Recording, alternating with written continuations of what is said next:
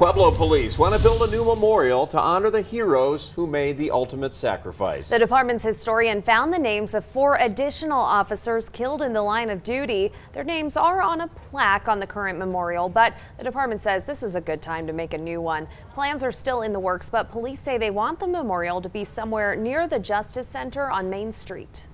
Ultimate sacrifice that these officers made to protect the citizens of Pueblo, and I'm proud that they were willing to make the sacrifice and that they did what they did for the betterment of Pueblo. The department hopes to have the memorial done by May 2020.